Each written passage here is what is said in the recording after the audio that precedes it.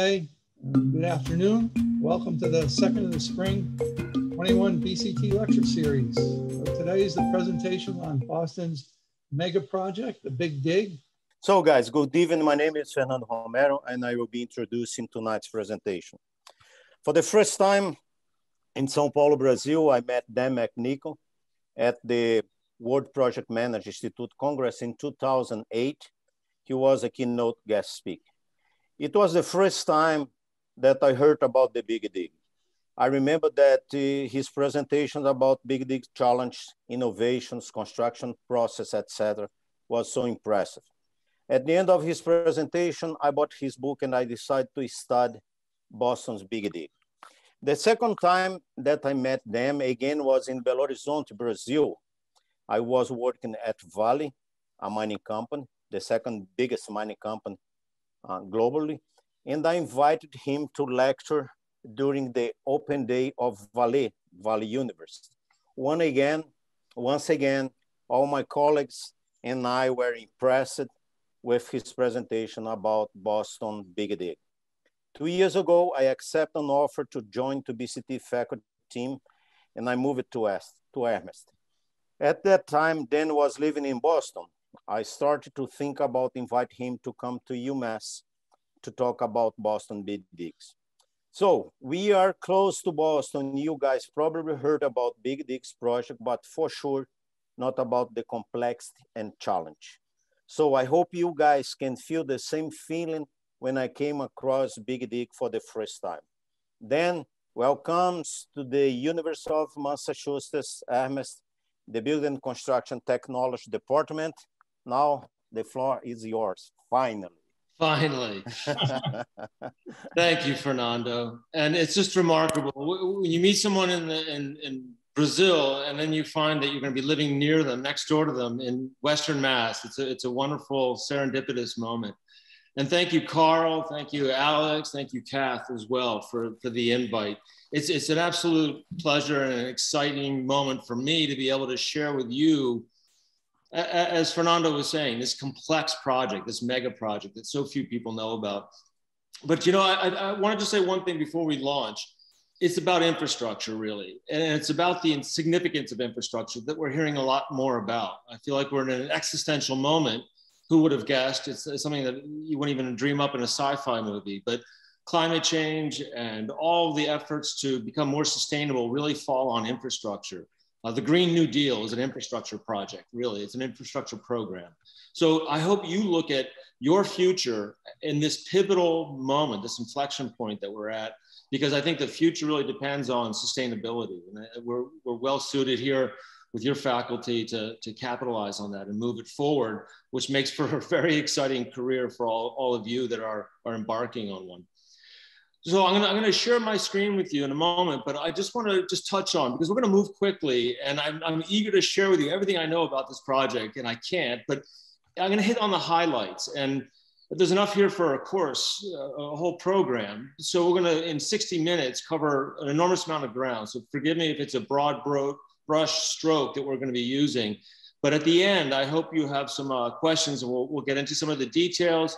And because of COVID, because of the plague, and I have to salute you all. I mean, what a time to be in school. What a hardship for all of you. And I have a great deal of respect for your courage in sticking out your academic curriculum during this really challenging time. But we're gonna talk about the Big Dig. What is it? We're gonna move into the politics, you know, civic engineering, public works. It's political. It always will be, always has been. Ever since Caesar hit up his senators for the road projects he was building, it's been about politics. So that's unavoidable. But let's talk about the birth of the Big Dig and then get right into the construction of it. Why the Ted Williams Tunnel? Why was that built first? Then we're going to move into the downtown and talk about the complexities of building in a 400-year-old city through narrow alleyways and old brick buildings and digging a massive tunnel project. And then lastly, we're going to touch on the wrap up, the conclusion, the final mile, really, the link that brings the Big Dig to its end. And I'd like to just touch on that infrastructure initiative as well. Personal note about that before we wrap up. Is that fair? Okay, I'm going to share my screen with you here.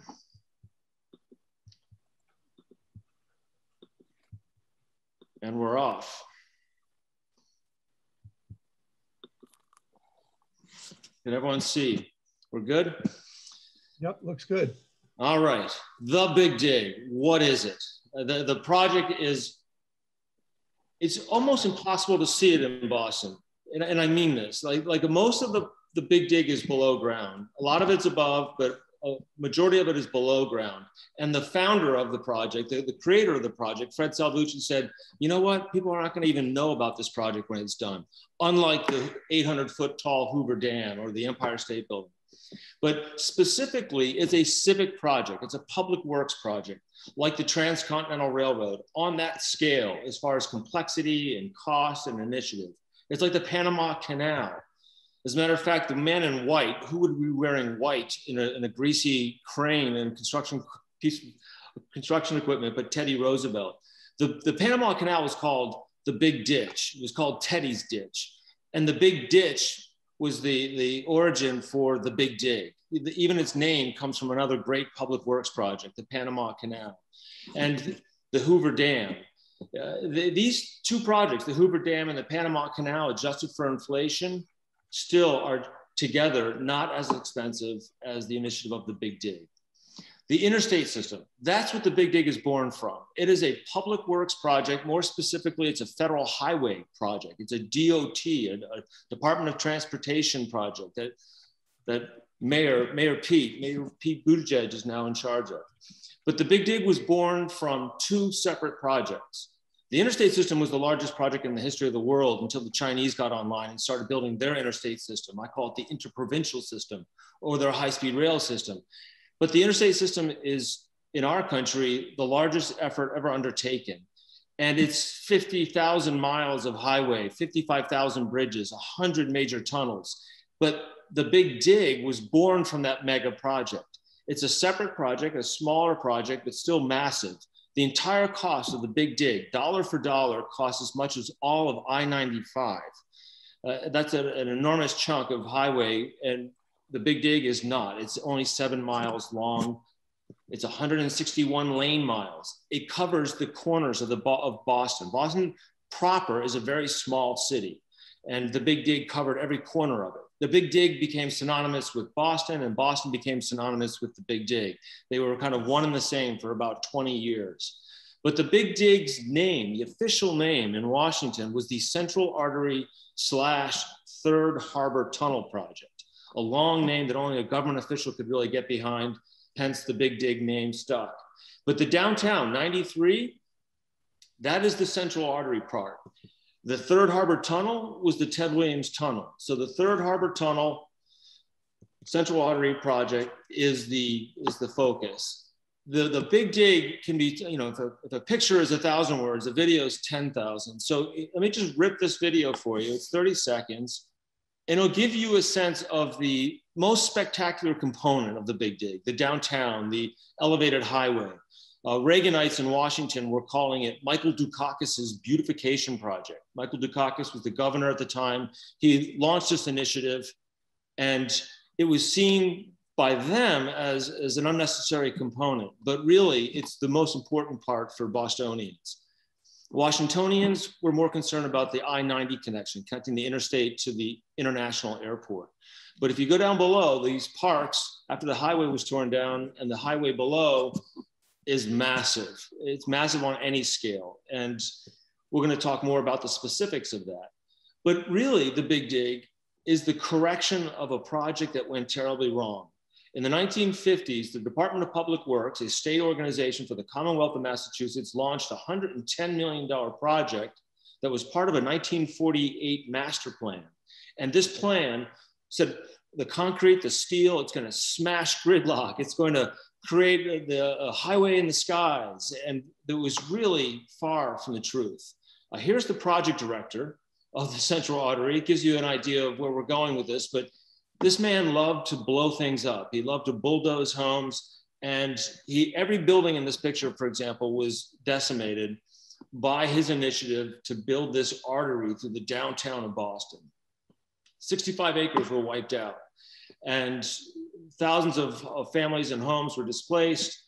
By 1954, the project began in 51. By 54, they stopped construction.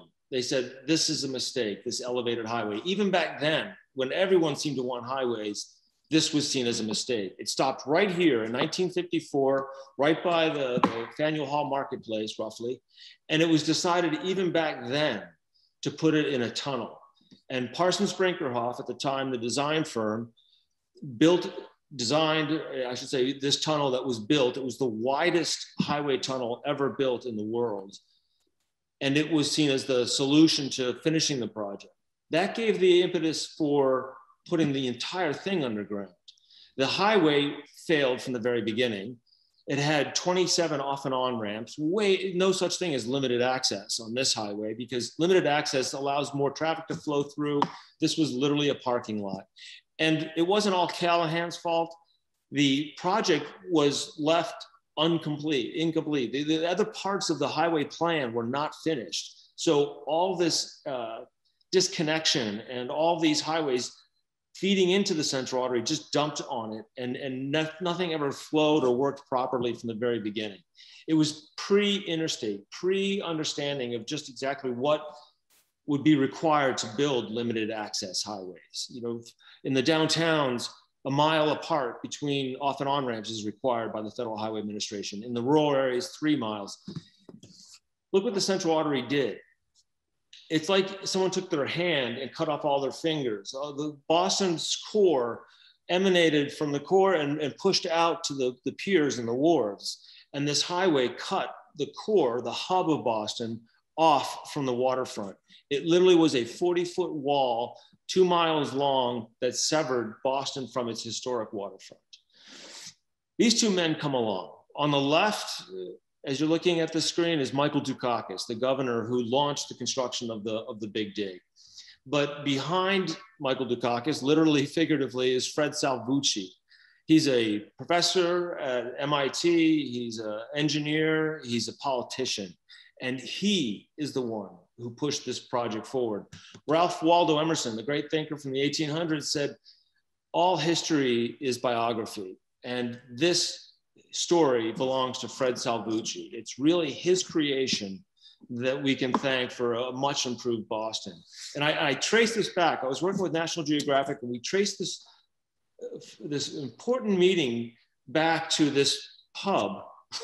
Right, we're in Boston. It's appropriate to have a barroom meeting. On the back of a napkin, literally, these two gentlemen, Fred Salvucci on the left, a man named Bill Reynolds on the right.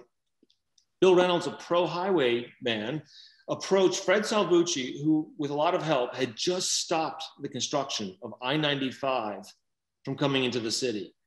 And to think that he had the gall, as a pro-highway person, to call on this anti-highway man and say, I've got a great idea for this highway in the downtown. Well, let's put it underground. And maybe by 1976, because this is a reenactment of a meeting that took place in 1971, we'll get this whole thing underground. Well, Barney Frank, a congressman at the time, said, wouldn't it be cheaper just to raise the city instead of lower the artery?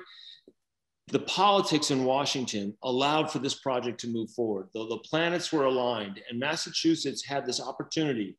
On the right is Tip O'Neill, the very, very powerful Speaker of the House, in charge of all of the House. He famously would joke with Ronald Reagan. They locked horns. It was great political theater, not like the hate that you see now in Washington, but more cordial, still adversarial, but they were very, very amiable and able to work together. And then the lion of the Senate, Ted Kennedy, the brother of John F. Kennedy, really put the clamp on the passing of the legislation, the transportation bill that gave birth to the Big Dig. Over Ronald Reagan, a very powerful, very popular president, they were able to override his veto on April 1st, April Fool's Day, believe it or not.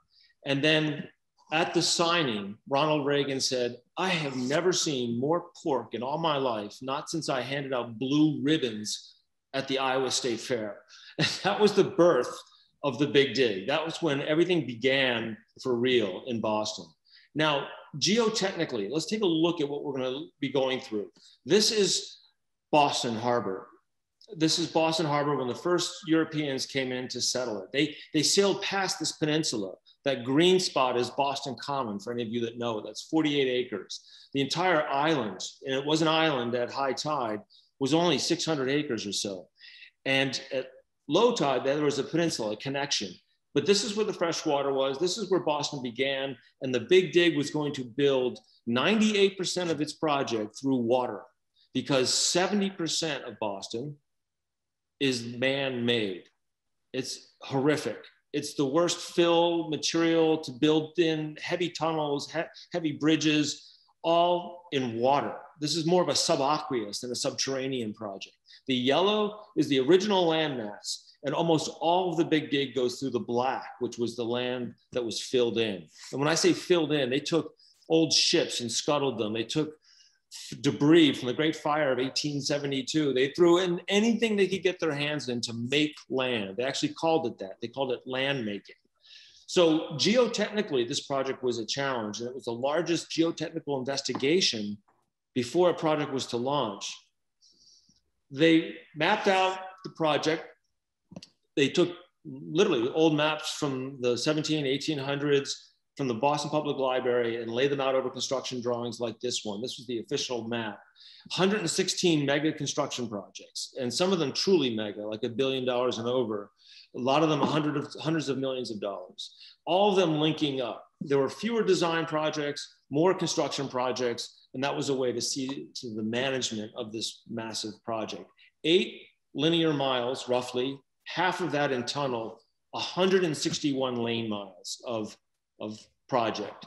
So why did they start in the harbor first? Well, there were 2 projects here, right? The I-90 part, which is the blue one, the Ted Williams Tunnel, and then the I-93, the downtown. And the Washingtonians were saying, no, we want the connection to the airport. What was the fear? I can tell you, I was on the staff at the project at the time, on the Big Dig. We were concerned that they were going to cut us off. We were going to build this great tunnel to the airport, and then they were going to say, okay, we're not going to bother with the rest of the project. And then the 93 part, the part that Bostonians really wanted, especially Michael Dukakis, that was not going to happen if we weren't careful, because the project broke very evenly and cleanly there. Anyway, the project begins in the late 80s. They started doing all sorts of geotechnical investigations, and then this thing comes through the Panama Canal from out west in the San Francisco area, the Bay, and it starts digging a 50-foot deep trench. At high tide, the water is about 40 feet. So the bucket would go through 40 feet of water, hit the bottom, and dig a 50-foot deep trench. 4,500 barges of material landed up going out onto Spectacle Island as a place to store this material that was dug up. These sections, 12 of them, this is a picture of one of them at the Bethlehem Steel Shipyard in Baltimore, Maryland. They were shipped up literally from the shipyard, floating steel hulks. They're called binocular tubes, immersed tube tunnel sections on top of this barge. And you can see the like binocular tubes is what they also call them. Each barrel has 2 lanes of traffic in it. They're about 85 feet wide, 40 feet high, 325 feet long. This is inside one of those binocular tubes. And you can see Clifford Holland, who built the Holland Tunnel, first vehicle tunnel in the world built with ventilation. You can see his footprint here. The road deck is being built, but below is an air plenum for fresh air, and the exhausted air will go out of a plenum in the top. In the top, you can see a skylight. That's where materials, trucks, men, women came into and out of. They sealed it. They reached negative buoyancy, and it was a big deal at the time. Now your iPhone could do this, but using satellite technology, lasers, GPS systems to lower the sections down one at a time. And just a footnote, that's an artistic liberty. That diver was not down there directing traffic. You can't even see 3 feet in front of you in Boston Harbor. This is the section, the first section that was brought up from Baltimore in the mud, down below with its air plenums, and it's ready to go. So it's where a marine tunnel, these 12 steel sections end to end, get connected to the land tunnels on either end. The largest circular cofferdam, where off to the right, the land tunnel is meeting off to the left, the immersed tube tunnel section. You can see 2 snorkels on the lower left. Those are air shafts, and that's also where supplies and equipment went up and down. Why a circular cofferdam? Contractor said, if you let me build a circular cofferdam instead of the square one, rectangular one I'm being forced to build, we can build a more efficient system that will speed up our construction project, and we'll be able to deliver this for less money. And we, as the idea maker of this concept, it's called value engineering, will be able to save, we'll be able to partake in some of that savings. It's an incentive program, and it worked very well in this case. The circular cofferdam was left open. It was able to speed up construction. If it had been a rectangular cofferdam, we would have been dealing with those buttresses you see across the land tunnel coming into it, and those would have slowed construction down considerably. So the land tunnel finally lands up over in East Boston at the International Airport. A very important part of the interstate system that this big dig is a part of is to connect capitals, state capitals of government, connect city populations and modes of transportation like Logan International. And it was pretty much a brutal path to get to Logan before the Ted Williams Tunnel. Now, speaking of politics, and when I came up from Washington to work on the Big Dig, I worked at the White House on transportation policy, and I came to the Big Dig, and my boss was the project director, and he said, Dan, be careful in Boston. People hate you for real. It's a blood sport, politics. Well, here you have a Republican governor, and he's dying to name this tunnel after someone popular in his world. Who knew Ted Williams was a Republican? He was and is, in the eyes of history. So Governor Weld at the time, right there, the redhead they called him, he said, why don't we name it after the sports hero? I think it's genius. And who would have guessed that a tunnel would be named after a great slugger, Ted Williams, with his knitted hat right there. The Ted Williams Tunnel was beautiful when it opened up. It was built to its full specifications. The tiling, the interiors, the architectural accoutrements, the exterior as well. These beautiful ventilation buildings, harkening back, I think, to the great Art Deco periods like the Hoover Dam, built with beauty in mind. This building is a massive ventilation building, 14 huge fans pulling air out, big fans pulling air in. But things like this were taken off these projects, taken off these vent buildings throughout the city. The Big Dig built the largest ventilation system in the world, 8 different buildings. The stainless steel caps, for example, though, were some of the architectural accoutrements that were removed as part of cost containment, which I just cringe when I think of that. That's not containing the cost. That's not completing the project. When you start ripping off the architectural finishes. But look at that. It's majestic, isn't it? It's so massive. And that's the air intake part that sits on the tarmac at Logan International Airport. All right, so for the downtown, the 93 component. Now that was seen as the real driver for the project. That was what really got things started. The 90 piece was an add-on. And it was Tip O'Neill, that famous and powerful Speaker of the House, who said, why not both? Let's build both. There was a real argument in the project, in the run-up to the construction, of can we do one or the other? We can't do both, possibly. And Tip O'Neill was really the one who said, we can do both. And understandably, the downtown tunnel is now named after Tip O'Neill. But this tunnel is complex. This is where things got very difficult. I would even say ugly in some cases. This is the elevated highway going through the downtown. This is the mistake from the 1950s that's being corrected in the project's eyes. This elevated highway was supported entirely during its construction, during the construction of the tunnel down below.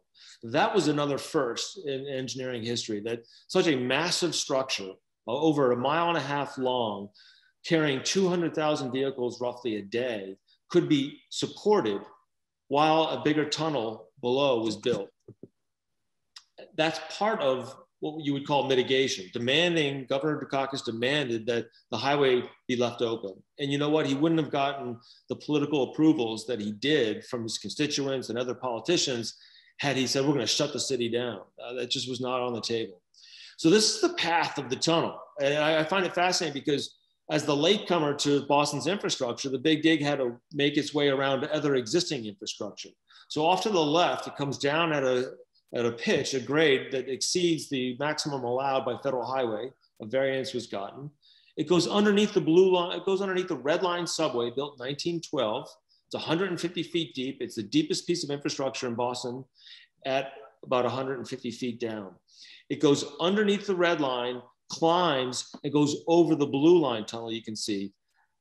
That Blue Line tunnel is very close to the surface. Our Big Dig tunnel passed over the Blue Line and only had about 3 feet of clearance at the top where State Street exists and the surface street exists. It went back down, picked up 2 older tunnels, the Sumner and Callahan tunnels, and then it made its exit onto the widest cable stay bridge in the world. When you're digging through an area like Boston, you're required, federal requirements to exhume artifacts. If you can leave them alone and avoid them, that's the mandate. But if you cannot avoid them, you must exhume them and preserve them.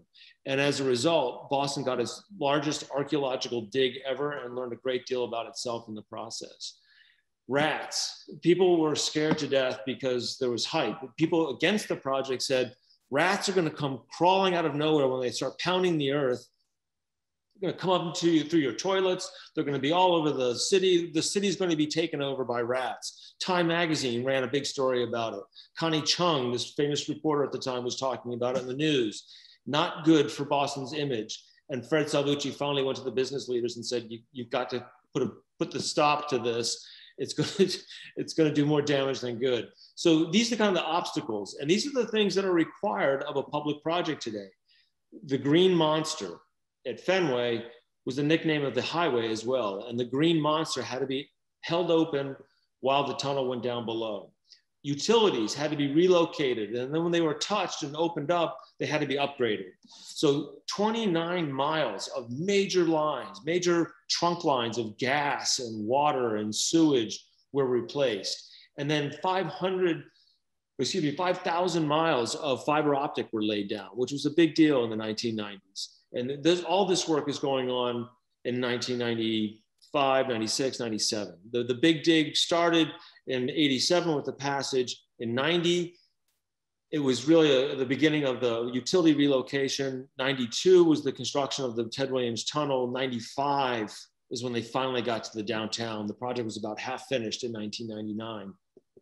But utilidors, so those black lines are the tunnel lines and the yellow lines are the relocated, upgraded utility lines. Part of the mitigation. And when I say mitigation, anything to lessen the impact of the big dig on the public. And mitigation cost the big dig about 1/3 of its budget. So at $15 billion, which is roughly what it was when it was finished, that's a $5 billion expenditure for supporting the elevated highway, relocating and upgrading utilities, getting rid of the rats, and making sure the city is accessible. But the utility relocation was very, very challenging. Working at night is also part of mitigation. So you can get on the roads, it speeds up construction, it eliminates a lot of the congestion that's already plaguing Boston, but it costs a lot to pay for overtime. All the wheels of all the trucks, a simple thing, but it was required that they all be washed and cleaned before they left construction sites. Temporary structures. You don't think about this, but when you need to keep the city moving, call it business continuation, you've got to build brand new temporary highways that exceed the strength of the old structures they're replacing. And they're basically permanent structures built for a 5-10 year period. And then keeping the businesses open as well and neighborhoods operating and living and thriving. Everybody was chasing this though. This was the carrot at the end of the stick. The promise of the greening of Boston. This elevated highway had 27 acres of property underneath it. Prime choice, grade A real estate. And it was mostly turned into open space. And here's a shot, a very vintage graphic of the complexity again. The highway down below, 93, the Red Line subway built in 1912 right above it, a new Silver Line at the time, new Silver Line transitway system above the Red Line, and then like a plaza, like a lobby for both the Silver Line and the Red Line. And it was so tight that they had to lift Atlantic Avenue and Summer Street, the intersection, up by about 1.5 feet.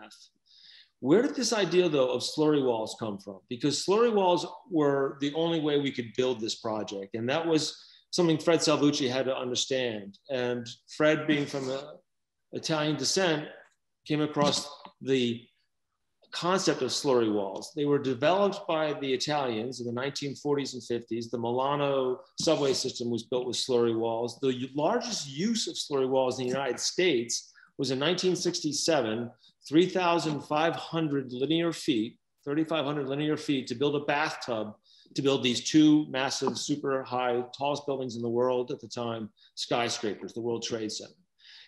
And that bathtub was outlined with slurry walls. Those 3,500 feet of slurry walls kept out the Hudson River, just like we wanted to keep out the Atlantic Ocean.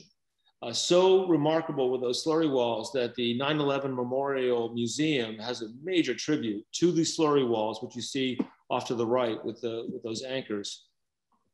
Slurry walls on the Big Dig, 26,000 linear feet. That's about 5 miles. 3,500 in New York, and then the Big Dig comes and builds the largest use of slurry wall technology. These simple graphics kind of give you an idea. The slurry walls are retention walls, first and foremost. They are holding back the earth and keeping out the water while the tunnel's being built. But in addition, they are also holding up, the slurry walls are holding up the Central Artery. The elevated highway's original foundations were knocked out from underneath it, and all the load of the traffic and the structure, the superstructure, was transferred to the slurry walls. And the first tunnels opened up, the slurry walls were in place already. They built them in 10-foot increments for years and years with special equipment. And the equipment varied depending on the contractor. Clamshells like this, massive machines that were developed by the French downtown right by South Station. This was built by a German company to fit underneath the elevated highway where they had to dig these slurry walls. And the augers, these are the most effective probably at grinding down, digging down that 10-foot trench, 3 feet wide, filling it with bentonite, a clay that kept the water in the hole, but kept the hole from collapsing in on itself.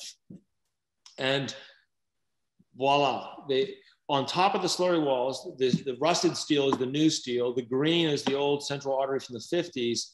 Look what they did. They cut out all of the bents, all of the supports, the columns holding up the elevated highway. And that's when the load transfer took place from the elevated highway to the slurry walls. And this is what it looked like. If you look closely off to the right, you can see it looks like the elevated highway is levitating almost. Everything now is on the slurry wall. So this highway was made safer. Boston's in a seismic zone. It was made safer with the transfer of weight to the slurry walls. All of the Big Dig goes down to bedrock, wherever it is. It's about 120 feet down in Boston, but everything was founded on that bedrock, including the slurry walls, especially the slurry walls. So here's a shot of the tunnel. For years, it was empty until everything was lined up and all the contracts had finished. But while it was being built, I went out to West Virginia. The Big Dig bought this tunnel, the use of it, the rights to it, an abandoned highway tunnel from the 1950s. It went through a mountain in West Virginia, and never in the world had anyone, anywhere, on a massive scale, done studies in a tunnel about tunnel ventilation and fires and opportunities to upgrade that and make it safer. Because anything that happens in a tunnel is exacerbated by the confines of the tunnel. And they start off small. When I was there, it was a small fire. And quickly over the years, they grew these fires to look like and simulate semis colliding. And the idea was, what kind of ventilation will keep the public safe? And it was determined that these jet fans were the safest pieces of equipment to remove the exhaust, because in a tunnel, fire, it's the smoke that will kill the people stuck in the tunnel. And these jet fans were able to, with 1,000-degree temperatures, still keep operating to get the heat, to get the exhaust, to get the flames under control. So we actually were able to use some jet fans. We were wondering if we were going to be able to deploy them. And the Boston Fire Department had to buy the equipment, which the Big Dig bought for them, to operate and to run the fire protection inside of these tunnels. So much so, they took a 55-gallon drum, filled it with oil, and did their own West Virginia tunnel fire test before they would permit the tunnels to be open. And then, who knew, but very shortly after all that testing, the Seattle Mariners had taken a beating at Fenway, were on their way to the airport, and their bus caught on fire. And the ventilation system kicked into gear. It could create hurricane-like winds at 75 miles an hour. It lifted the heat It lifted the flames and it lifted the smoke so that Boston Fire Department personnel could get right next to the vehicle, the bus in this case, on fire and deal with it. The Operations Control Center, again, one of the most advanced in its time, with sensors in the roadbed, cameras, lasers to detect overhead vehicles approaching, state of the art. And it was wizardry at the time. More common today, but at the time, it was a remarkable feat to have all that electronics working to make the traffic and the traveling public safe. Ventilation buildings, though. Speaking of ventilation buildings, there were 8 of them built as part of the Big Dig. This is one of them. Each one of them looks entirely different than the other. This is in the downtown of Boston. The elevated highway was blocking this from the north end, but when the highway came down, the designers and architects knew that this building was going to be quite visible from historic North End, so they used the brick and the granite that you see all throughout the North End. It's a 300-car parking garage. It's 50,000 square feet of office space. It's retail space where there's now a farmer's market. It's a subway station, and it's a ventilation building. Right in the downtown. Here are the foundations of that ventilation building going through the Orange Line platform. And this building right here, where you see 17A3, this square, that building was owned by Boston Edison. They refused to give up the land permanently. So the Big Dig was forced to build its ventilation building way below ground, very expensive, build its shafts almost 300 feet high. But look what the owners of the property did. They wrapped the building with the Intercontinental Hotel, a 4 or 5-star hotel, multi-million-dollar condominiums, and inside of this ventilation building, if you can believe it, is this premier hotel, banquet rooms. I think it's a great use of space, and we should have done more of that on the Big Dig. This old trestle bridge it's really a train bridge designed as a through truss bridge designed as a highway bridge from the 1950s. No one even knew its name. It was called technically the High Bridge. And it was replaced by Christian Menz, the designer of the Cable Stay Bridge, which is called the Leonard P. Zachem Bunker Hill Memorial Bridge. Bureaucrats love long names, don't they? Most people just call it the Zachem. But he loves pyramids and obelisks. And you can see he brings his very European designs to downtown Boston and shook up Boston's brick and granite culture. The bridge is the widest cable stay bridge in the world, all sorts of complexities to it. It was asymmetrical, and it had to be built with business continuation with the elevated highway operating. So that impacted its final design. You can see that white spine in the middle of the bridge being built. They would have preferred to put the cables off to the sides, but they were forced to bring it down the spine just so they could get underneath that highway and keep it operating while they built this magnificent bridge. 116 major cables, 2 lanes are cantilevered off to the side, making it asymmetrical. And this was Mother's Day. They had an opening on Mother's Day to let people walk across it, kind of a wonderful tradition. They called it the Mother's Day Massacre, though, because the Boston Celtics in the building right next to the bridge had a late tip-off on national TV. Bruce Springsteen sings Thunder Road and the bridge opens up. Not really. The opening of the bridge took place, but it sat empty for years while they finished the highway tunnels down below. And then eventually when the tunnels were finished, traffic traveled over the bridge. And the last component, the last missing link of the Big Dig is in this. My boss on the Big Dig was a 3-star general named Bill Flynn. And as a brigadier general, he was in the Desert Storm operation, which was called the mother of all wars by Saddam Hussein. And Bill Flynn called this the mother of all interchanges. And you can see in Kansas, in a big square state in the middle of the country, there'd be 60, 70, 80, 100 plus acres of property to maneuver around. Not here. Everything is piled up into one mess in the middle. I-90 and I-93 meeting here. That's about 300,000 vehicles a day, not to mention Amtrak trains, commuter rail trains. All of this to say 15 feet below rolling trains, we jacked tunnels underneath the railroad tracks to make sure that the trains kept running. Strangely, the Big Dig, a highway project, depended on the rail system during its construction. And inside the left, the purple pit is a jacking pit. The ground was frozen underneath the rail lines while the tunnel was being built in that pit. And then when it was all said and done, the ground underneath the rail lines was 11 degrees Fahrenheit. The jacking pit in the purple there, that's where the tunnel was built and then pushed out of. And the tunnel moved about, I think it was about 20 inches, 3 feet, an 8-hour shift as they made their way towards the Ted Williams Tunnel. And you can see in the upper top there, right next to the United States Post Office, that square, that red square is a jacking pit. 3 tunnels in total were jacked out of pits and underneath the rail lines to connect to tunnels on the other side that were immersed tube tunnel sections like the Ted Williams Tunnel, except different. They were concrete.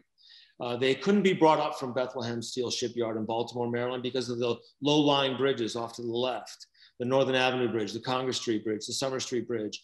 It prohibited the using of steel. So on location, and to pass over the Red Line subway, they stabilized the soil, one of the largest soil stabilization projects, 690,000 cubic yards of Portland grout, shot into the ground with jets to solidify and make a solid block of stable material. That's all that yellow. And that acted as the interface between the jack tunnels and the immersed tube tunnel sections. That was done as a way to, originally they were going to do a different pass through here. And then they realized this soil is so unstable, even more than we thought. They went to Tokyo and learned how the Japanese were stabilizing the runways at Tokyo International Airport, came back, applied that technology, and then built this. This is one of the largest holes ever built in construction. You can fit the Empire State Building in it on its side. It's 1,200 feet long. They use soil mix walls, not slurry. And they built basically a shipyard, a dry dock, and 4 sections of the Mass Pike were built in it and floated out.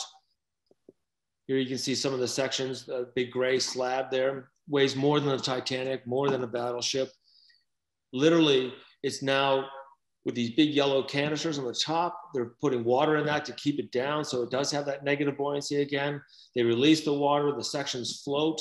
They use global positioning systems again, brought them over the top of the Red Line subway and lowered them down into position, dammed it back up and built 2 more for a total of 6. And these sections rest across this very, very small body of water. This is only 280 feet, but it was $1.5 billion to do everything that we're talking about. The jack tunnels, the immersed tube tunnel sections, casting basin, and everything resting on these columns. These are subaqueous, subterranean columns going down to bedrock. Remember, we're always looking for bedrock. And these concrete tunnel sections rest on top of those columns, over straddling the Red Line subway in all that really weak material. The blue clay, the historical fill, the glacial till. Did you see off to the left here though, see the deep soil mix? See how much they shot into the ground there to stabilize that soil? So in the end, this is the last link. And this is where a lot of the problems, a lot of the costs, a lot of the scheduling issues came to head as the project was wrapping up.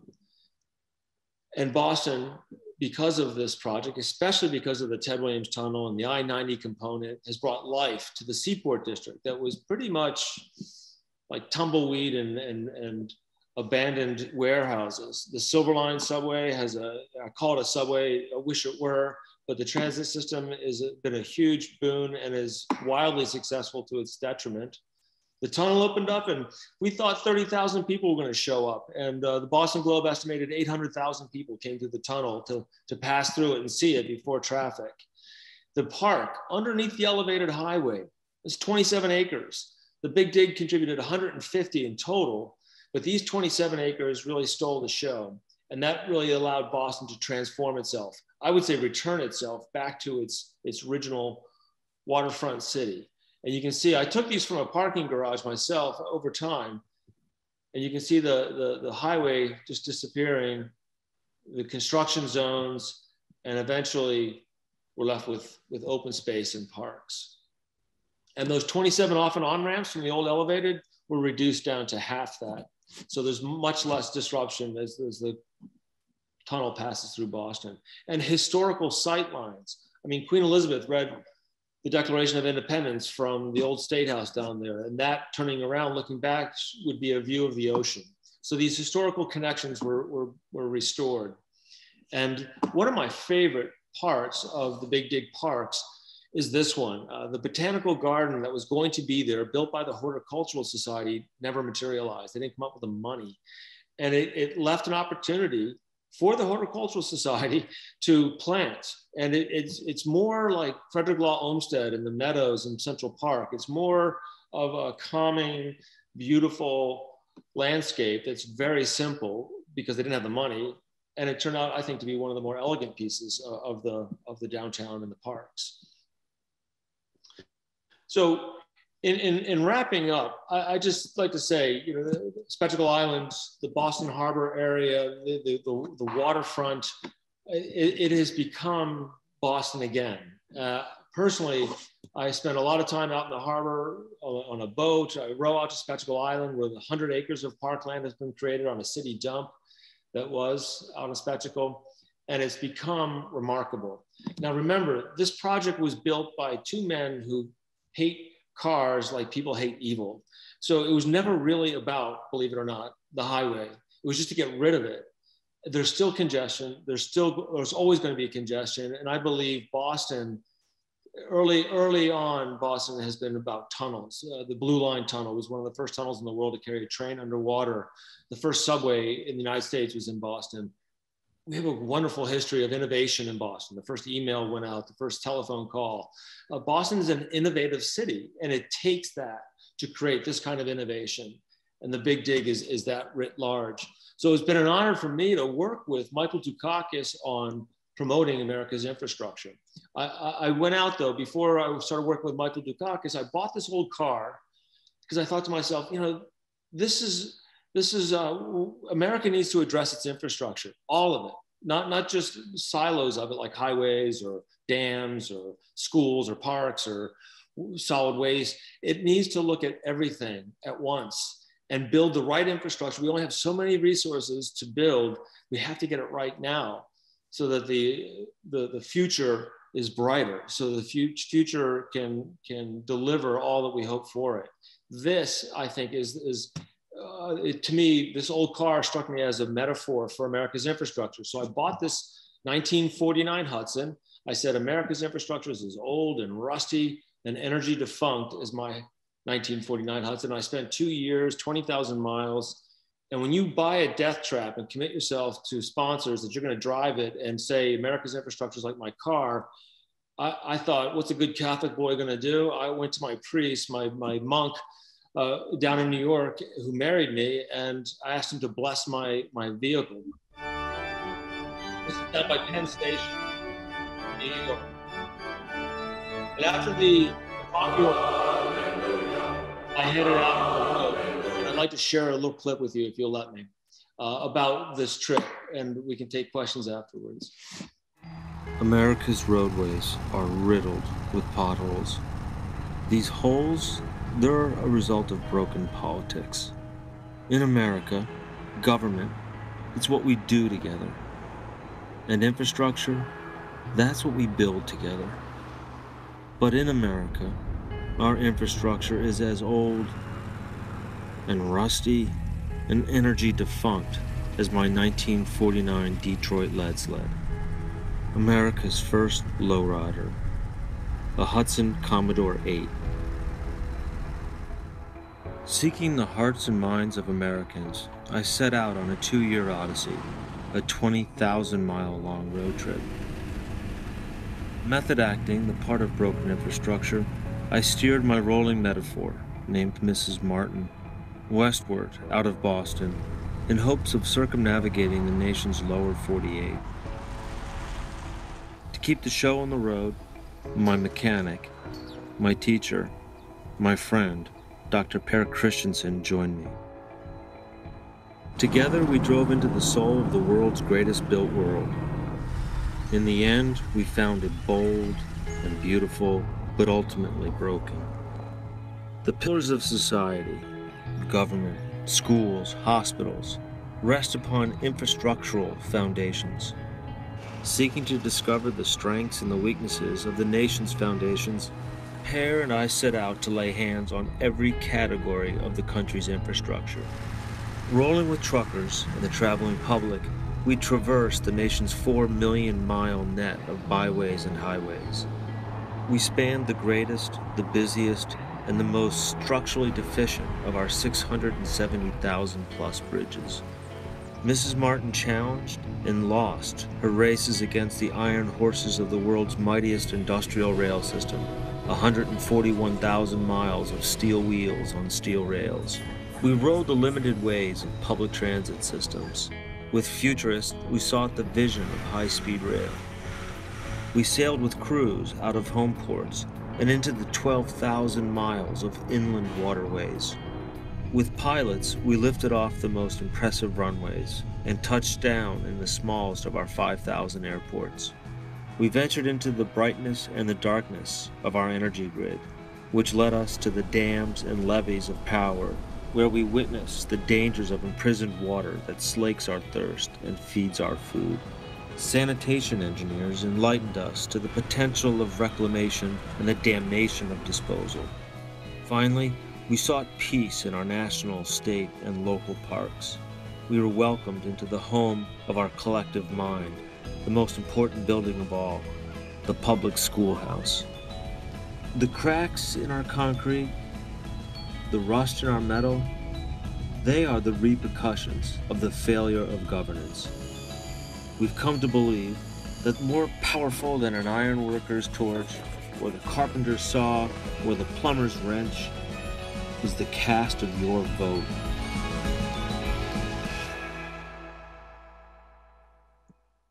Thank you. Ian, thank you. That was as enjoyable as it was informative, and that was a wonderful conclusion. Yeah. Thank you, Carl. So we'll now turn this over for some questions. So yes, we have many. We have many. I don't know if we'll have time to get to them all. So I'll just start with two related questions. What should Pete Buttigieg be pushing for to fix our crumbling infrastructure? What do you think needs to be fixed first? And a related question, what's the solution for our infrastructure issues? Higher taxes, P3s, or just a commitment to it? The second part of that question, all three, absolutely. It's going to take everything. The P3 model is appropriate, but only in some places, certainly not every. The idea of taxes, we are simply not investing like we need to be. So we need to double, quadruple down on taxes for infrastructure and up that investment.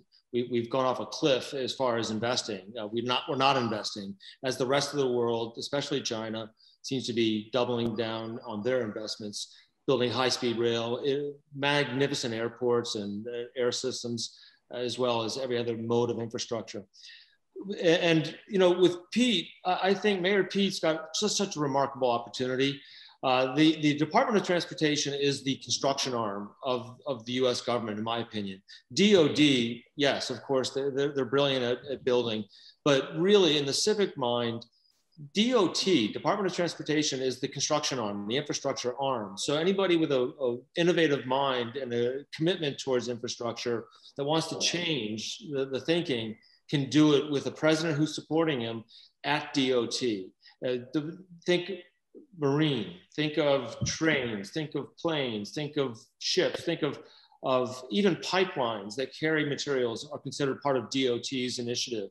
It's a magnificent construction infrastructure department. And I think we need to start looking at it like that. I think most people look at the Department of Transportation and think, oh, they're in charge of the highways. And that's where they stop thinking about it. That's the retail thinking. But from a commitment to total transformation, it's going to probably start at DOT. They're the ones that have the purse strings and the money to invest in other forms of infrastructure. For example, maybe we should skip steel wheels on steel rails and build Hyperloop. That's the kind of thing Pete can focus on. Maybe we can spend a lot less money on gray infrastructure like roads and bridges if we just jack up the internet. And if we're controlling gas and fluids and oils through pipelines and calling that a DOT initiative, well, then why the hell wouldn't the internet and why wouldn't fiber optics be that? So I think after the plague, we're all going to be looking at, do we need to get on a plane? Do we need to get in a car? Do we, congestion's coming. With the vaccinations are going to be people traveling around again. And that's exciting, but we can't go back to that old thinking. And I think I've been watching infrastructure and hoping for something magnificent to come. And I think out of the darkness of the plague, we're going to see some real change in how we build. But we have to get the infrastructure component right, because when you build infrastructure, you're building it for the next 50 to 100 years. So it's doubly critical right now to get this right and start off from this point today on the right path. And I think Buttigieg is quite capable of that. Yeah. How does sea level rise impact cities like Boston and New York City and all of their tunnels? Oh my God. I mean, high tide is a downtown event in Miami now. The problem with sea rise is it's disproportionate, and New England is getting hit very hard. I don't think people understand that the biggest change in climate and sea rise is happening in Rhode Island, it's happening in Massachusetts, it's happening in Maine. And I'm talking about the lower 48. Those are the states that are hit the hardest right now. So Boston has to deal with this. And people are even thinking, I own a condominium at South Station in an old leather shoe factory built in 1899.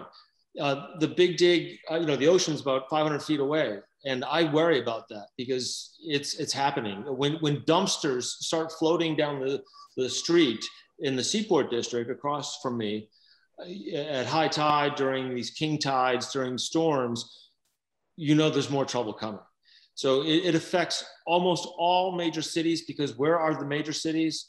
They're right on the edge of the ocean where land meets water. Think New York, think Philadelphia, think Boston, think Washington, DC even, think San Francisco, think Los Angeles, think Seattle. These are all cities that are going to be greatly impacted by sea rise. Right. Okay. So Bent Flybears, I totally don't know how to pronounce that last name, identified an iron law of mega projects: over budget, over time, over and over again. He says that one of the major reasons that successful mega projects, on time, on budget, delivering the promised benefits, are an outlier in what he calls the break-fix model of mega project management. It seems like the Big Dig is a perfect example. Amazing and engineering solutions delivered to make up for unanticipated challenges. However, in order to transition to a low carbon economy, we will need more mega projects, especially in the areas of electrical transmission, storage, district energy systems, deep geothermal drilling and energy exploitation, and large scale carbon capture and storage. What are some lessons you see from the Big Dig that could break the iron law of mega projects for these new and necessary projects? The truth. It's so often overlooked. The Big Dig violated its sacred, I would call it sacred, its relationship with the Federal Highway Administration. Writ large, the interstate system, think of it, because the Big Dig's a product of that.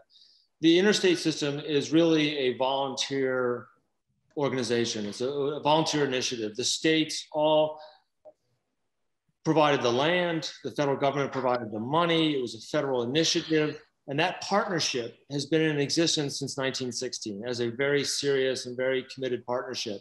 And the Big Dig, through its state leadership, went off the rails and was lying. The Big Dig, if you can believe this, project management was lying about the cost of the project to its federal partners. The budget landed on the Secretary of Transportation, Rodney Slater's desk in 2000, I believe, and it hit with a thud. And then maybe 10 minutes later, it seemed, the realities, the Wall Street Journal had done an investigative piece and blew open the doors that said the costs were actually billions of dollars more. My point being, we have to be honest with ourselves. The public has to get smarter and be aware of what these costs are. And we need to stop focusing on the cost. And I know it sounds absurd, but these initiatives are unpredictable. The Big Dig's budget was $2.6 billion. It was supposed to finish up in 1998. It turned out to be a $15 billion project. Some say 24 billion if you consider the carrying costs. And where did we finish? 2008. It went from Reagan to Obama, six different presidential administrations. It's absurd. So speed is cost. If we don't build quickly, we're going to be paying and dragging these projects out for longer periods. But how do we break this cycle? That is the simplest answer I can come up with, is that we need to, from the very beginning, be honest about the cost of these projects.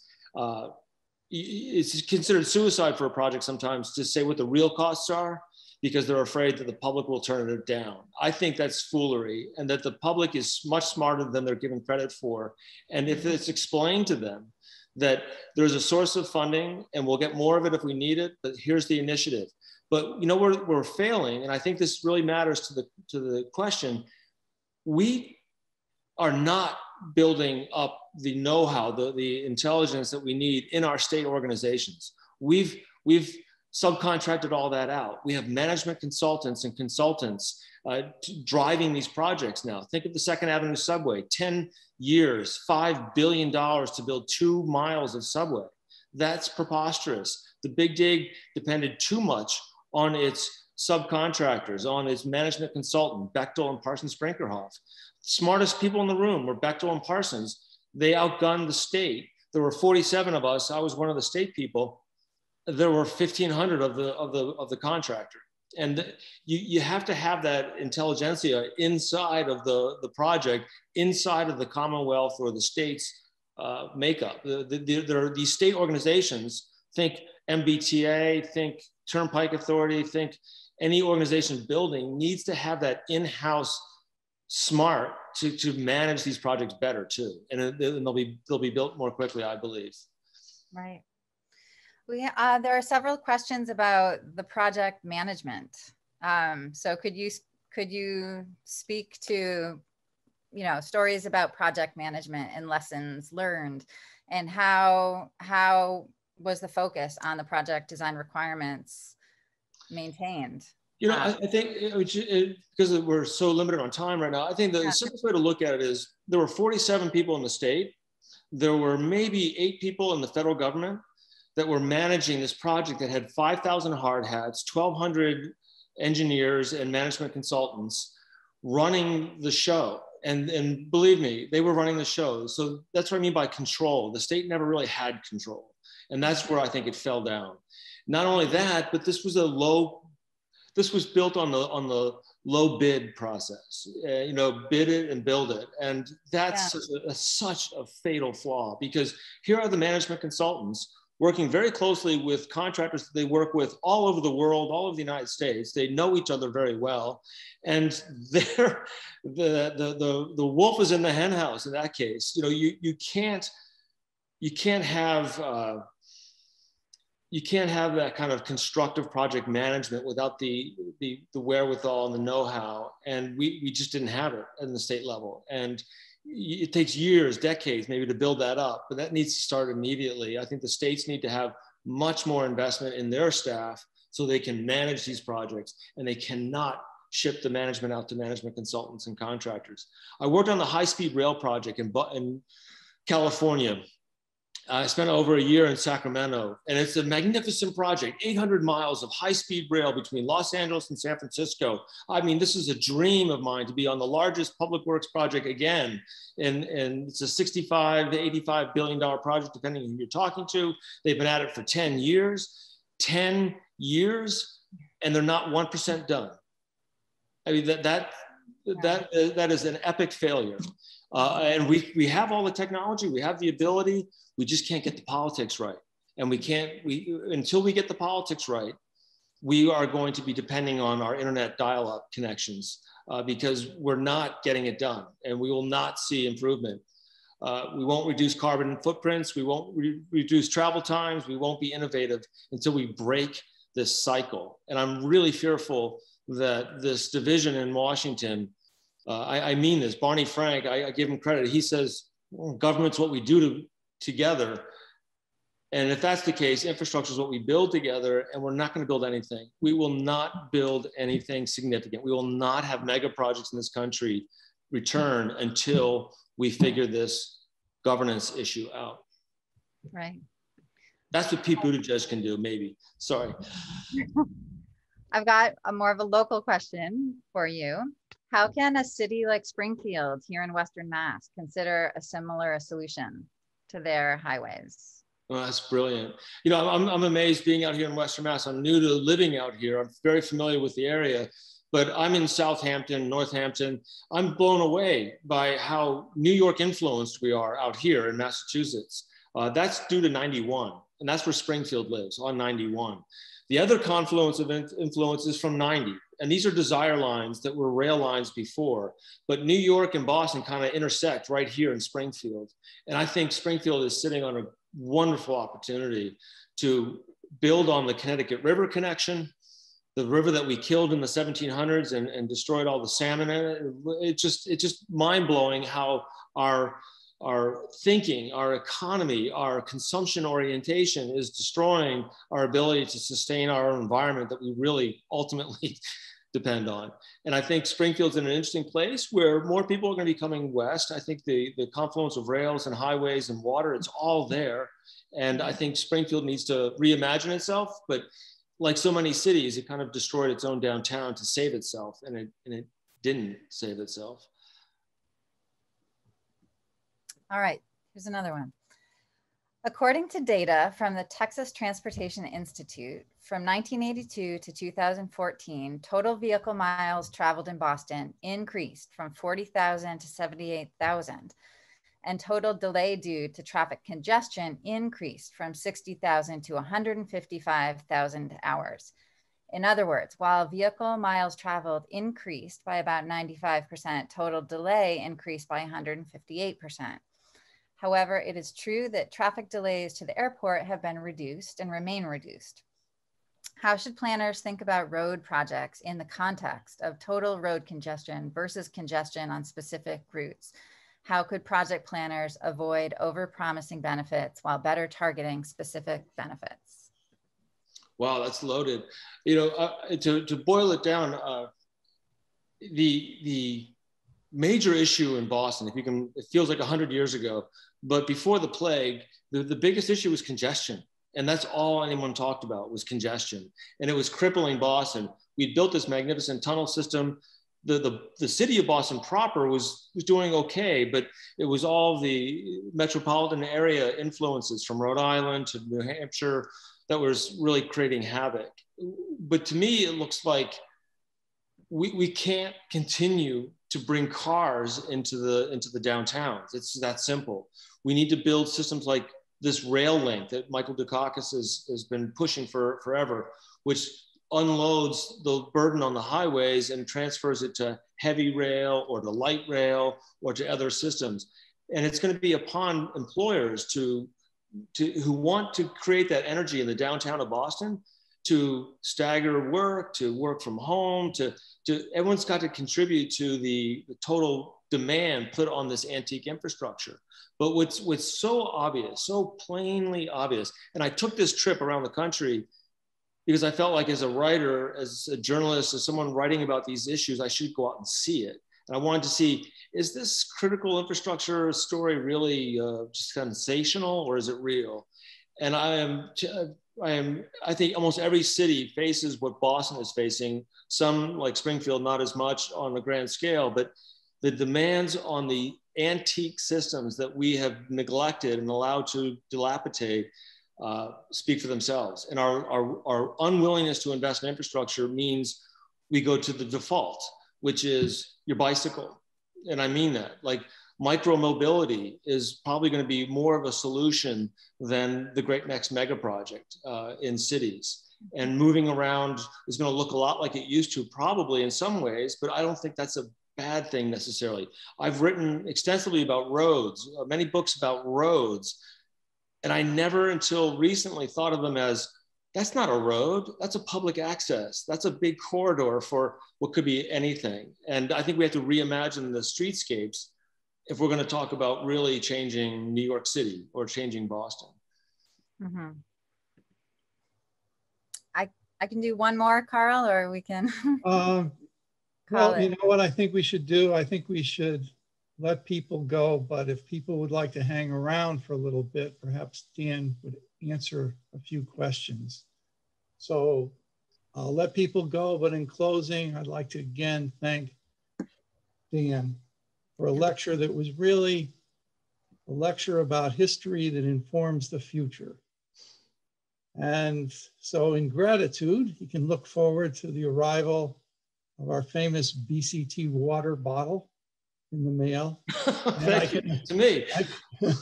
And I can assure you, yeah, that's a legendary gift. But I can assure you that once the virus has abated, that we'll invite you to the building.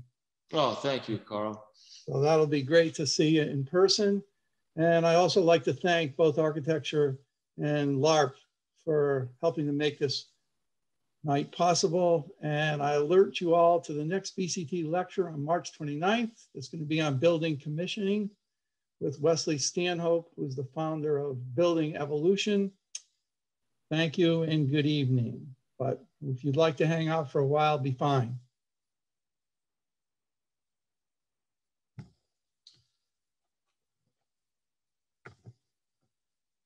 We've got a lot of people hanging out, Dan. Could be a long evening here. Bring it on. I've got an empty house here. Yeah, perhaps at this point, people can just unmute themselves and ask their own questions. I think that will be great. A little more dynamic.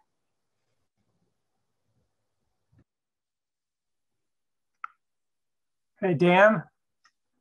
This is Doug Marshall. I'm a member of the campus planning staff at the university. And I was actually on the part of the Big Dig staff for 5 years in the early 90s. I recognize your name, Doug. Yeah, I had a question that I wanted to ask, and that is that the project was created and funded back when Congress awarded pork. And in the mid-90s, Newt Gingrich basically outlawed those kinds of projects.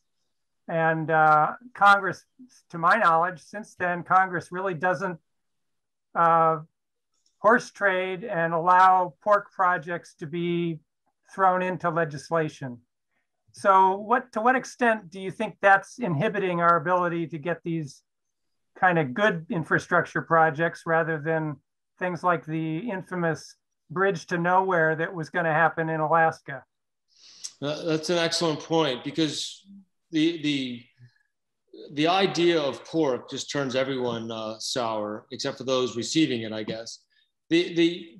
What I've come to, Doug, is that I never thought of myself as a federalist, but I am. After looking at George Washington's initiative, right after he became the president of the United States, he built the national road. It was a highway. They called it an artificial road because the real roads were in the water. And this artificial road traveled east and west, and it was an initiative of his. He had many projects that he wanted to build, but he chose this one because he knew that the Spaniards and the British out in the western parts of the country would take over if we didn't build a road, a smooth way, he called it, out there. And I look at that kind of federal initiative and that kind of federal thinking as critical to our future. Think Transcontinental Railroad. That was Abraham Lincoln during the Civil War launched that construction project. And it did so much to unite this country physically after the war and after his assassination. But you look at the Panama Canal, that lowered the cost of goods in California and increased the cost of real estate because it became much more likely to get out there. And these projects, these big initiatives, these big federal projects that we still need, won't happen with the devolution that looks like I don't want to pay for it. We're not going to do it. The states cannot build these projects, these big ones, these really important ones, on their own. And today we're looking at not just a bridge across the Golden Gate, which is the opening of San Francisco Bay. We're looking at all infrastructure. My point being, we used to look at infrastructure as something like, if we can do it, we need to do it. If we can build this, the engineering was the limitation. Now we can build almost anything, except we can't build anything at all because we can't get to agreement at the federal level. And these initiatives, the Federal Highway Administration, the Federal Interstate Program, it's called the Dwight D. Eisenhower National System of Interstate and Defense Highways. I mean, the interstate system, if it hadn't happened under Eisenhower, it never would have happened. We would have been dealing with the US routes, these black and white shielded highways with lots of access, with dangerous crossroads, with inconsistencies, with lack of uniformity. And the concept of the federalism, the federal aspects of infrastructure, is it allows for the tough decision-making of, I'm sorry, Idaho, you don't get this, Utah does, because it makes more sense for the entire country. Everyone's thinking about their driveway and maybe their state, but they're not thinking about the country.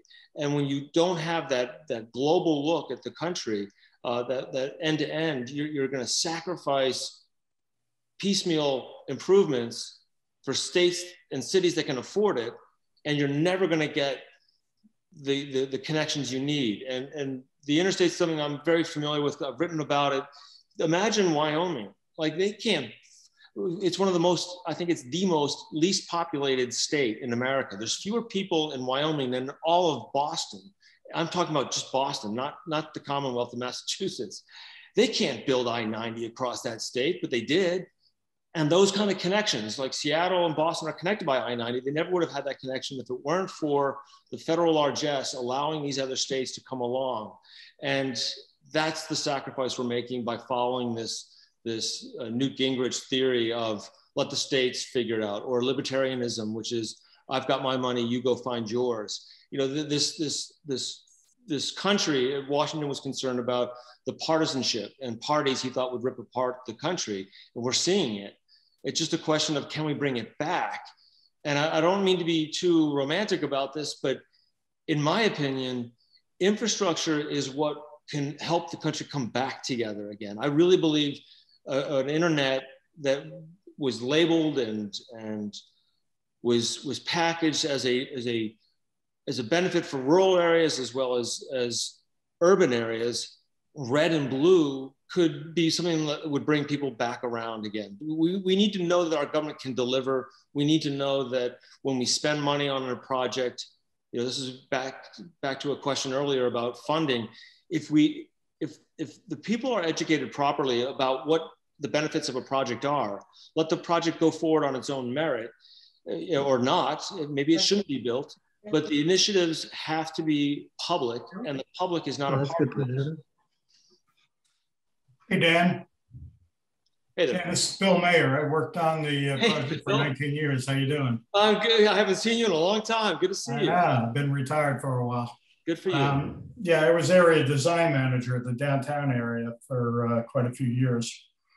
My question is, and kind of to the point that you were just making, has there been a post-economic evaluation of the overall benefit of the project to Boston?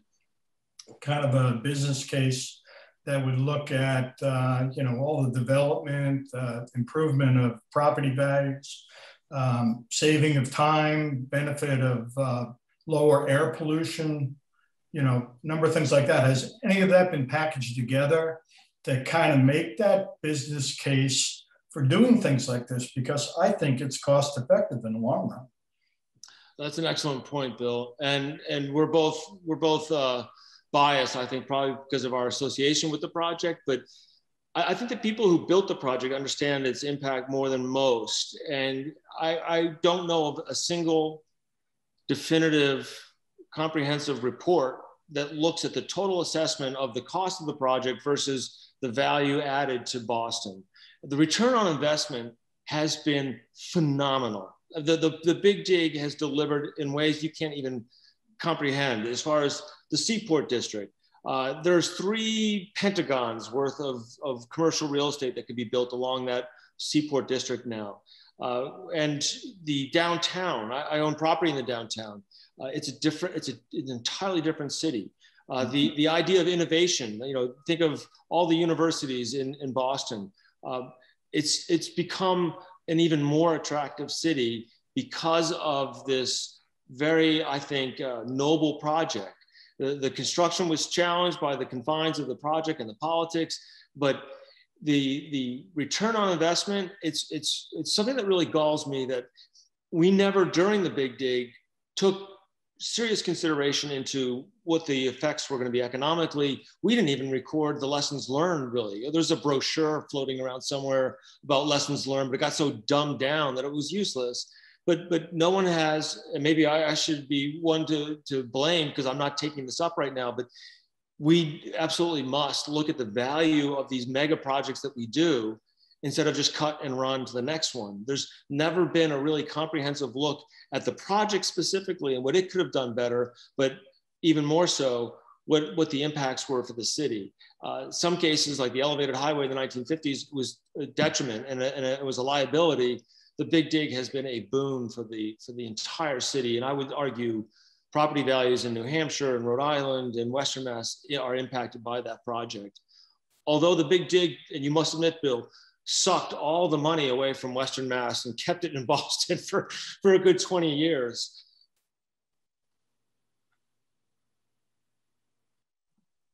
Hi, can you hear me? We can, Steve, yeah. Yep. So I have actually 2 questions. So one is actually related to what you just said. So Springfield, so totally agree with you about the potential of Springfield.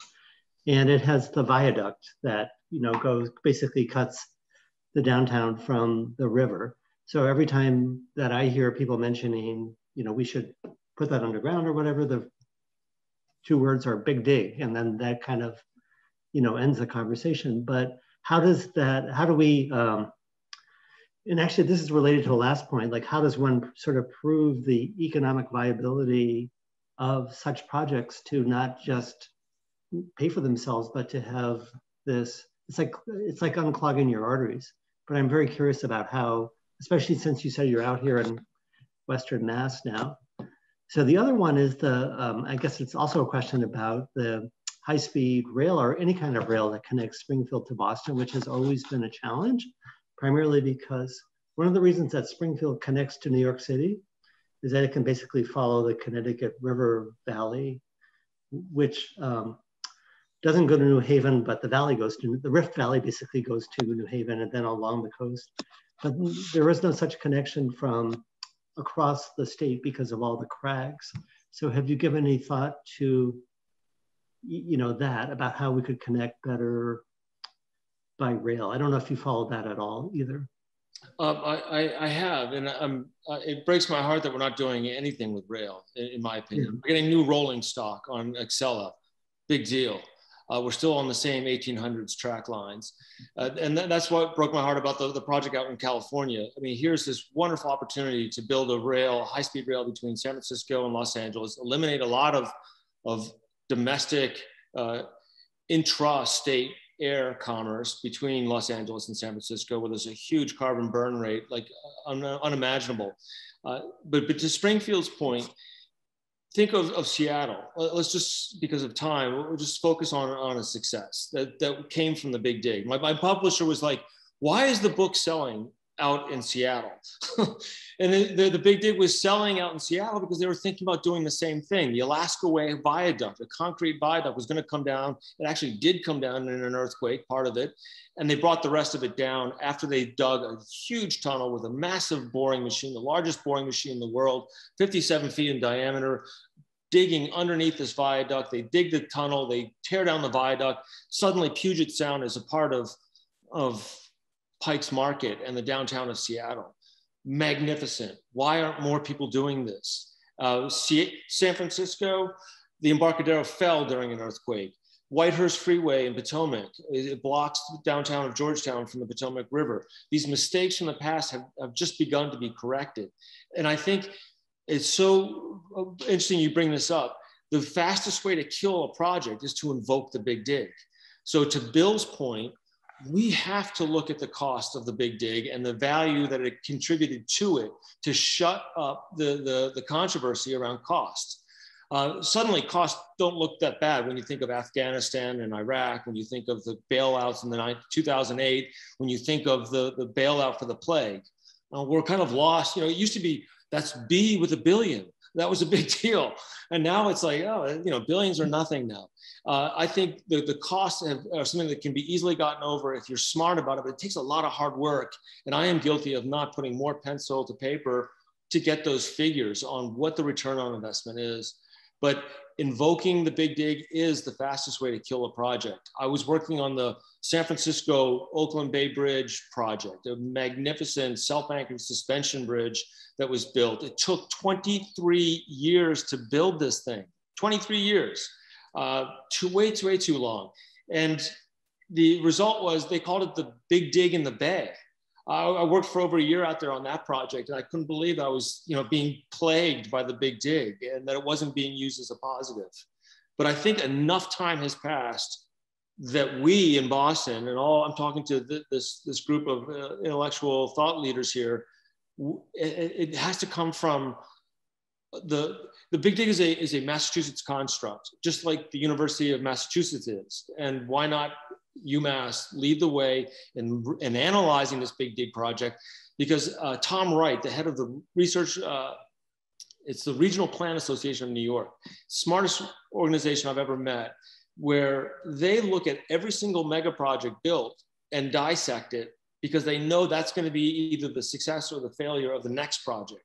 So we have to look at the big dig critically and get those numbers out and prove very economically, matter-of-factly, what the return on investment is. Kind of boring compared to jack tunnels and freezing ground and rats, but it's really critical. And tear down the goddamn I-91 in front of Springfield, and you will see Springfield take off. All right, well, maybe one more. Justin, you have a question? Great, yeah, I'm glad I got to ask.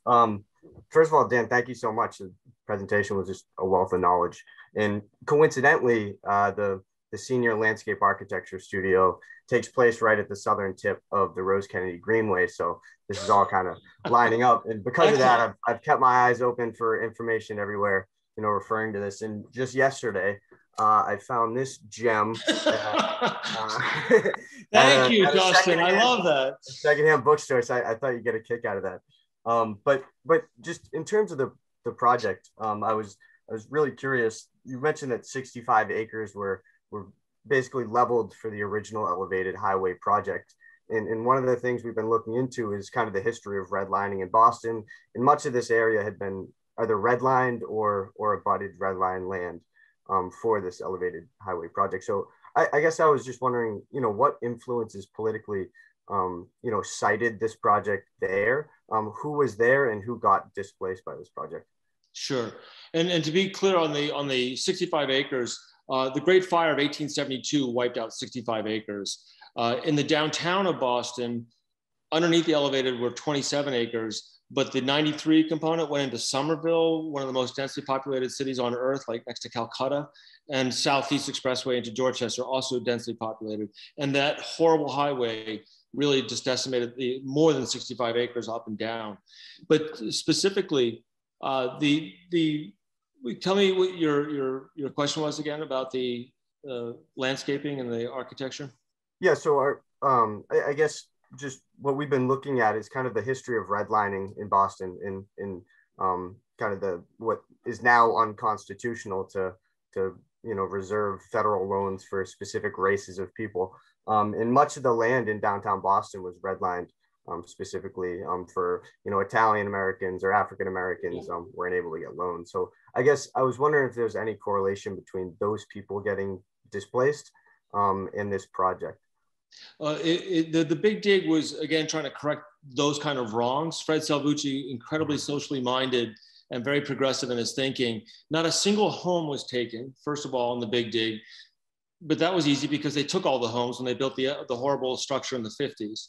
Yeah. Some commercial structures were taken, but the redlining that you're speaking of, it happened. I talked to engineers that were at their peak in their careers during the 50s and the 60s on the interstate system. And this is all over the country, but it definitely happened in Boston, in downtown. And I'd like to think that the Big Dig did do a lot to correct some of that. But the process used to be, they would send you a notice, you'd be evicted from your home that you owned, you'd be sued, you'd have to go to court, and you'd have to petition to keep your home or get a fair sale price on your home. That was the process. And you had to be out because they were bulldozing the home. Thankfully, that can't happen anymore. But the problem is that can't happen anymore, and they can't clear paths and they can't clear right-of-ways. And that's why the train in California has stalled, because the wealthy farmers have lawyered up and they're stopping trains from passing through their fields. So it's a dynamic, complex issue. But with the redlining, boy, they took the cheapest real estate. So on the surface in the Boston Globe, it made a lot of sense to say, well, we're building this the most economically feasible way possible. We're going into these very low income areas where the value of the property is very low. So the public trust, the money from the public is being spent wisely, buying cheapest real estate. But where was that? That was either in a park, because the parks were not protected. That was either in a low income neighborhood, like you mentioned, Mattapan, Dorchester, North End, Charlestown, where economically deprived people were unable to fight this state initiative. And that was a horrible thing to realize when you look back at the history of your project, and you realize that the original roads were tightly knit neighborhoods that never should have been built through. And this was something, I just want to mention this really quickly, but Eisenhower, when he was laying out the interstate system, which this is a part of, he never wanted to go into the downtowns. 12% of the urban aspects of the interstate system cost 50% of the total budget. Very rough numbers, but you get the idea. The downtowns, the roads get wider because they're more congested. They take up more of the tax base. And then they're going through these neighborhoods that cannot defend themselves from these kind of projects. And that's horrific. Fred Salvucci was very successful. You should look into this more, but Fred Salvucci and a group of people stopped I-95, and it's fascinating. And they took that money, like jujitsu, they took that money that was federal highway money and they turned it into transit money. And that really began the initiative of taking transit money out of the Federal Highway Trust Fund. But transit is much more friendly, right? Moves more people, does less damage. And the I-95 corridor turned into the Orange Line, going into the city. And Eisenhower knew that if these interstate highways went into the cities, it'd be a problem. In Germany, because it was an Autobahn that really inspired him to build the interstate system, he said, they had ring roads. So they would go into the cities near them, but then there would be a road around, a small beltway around a city. The highways never went into the downtown. I-95 is a great example if you want to look at this. It goes, everything, the good, the bad, and the ugly of highways happens along I-95. Like in Richmond, they wanted the highway in the downtown. God knows why. Other cities refused it, like Washington, and it went around the city. Great, thank you so much. Thank you, Justin. I love your loft there. It looks like a skunk works in a good way.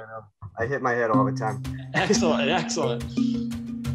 All right, well, thank you all. And thank you, Dan, for hanging out for an extra half hour.